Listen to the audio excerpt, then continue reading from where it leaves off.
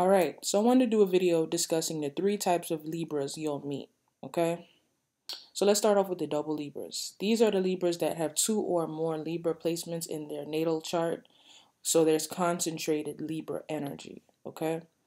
These are the Libras that are very vain, superficial, and indecisive. These Libras struggle a lot with being alone. They love being in a relationship and they love having their friends around. These are the Libras that they won't even go to down the street without someone. They need someone to come with them. These are the Libras that are known for being attractive. Like it's almost like, you have like a girl in high school. It'll be like, which Brittany? Fine Brittany. It's almost like that's their identity, is being associated with being attractive. Then you have the Virgo-like Libras. These are the Libras that are more service, health-oriented. They're very critical of themselves and others. These are the Libras that are more shy, humble, and focused on self-improvement. Then you have the Scorpio-like Libras.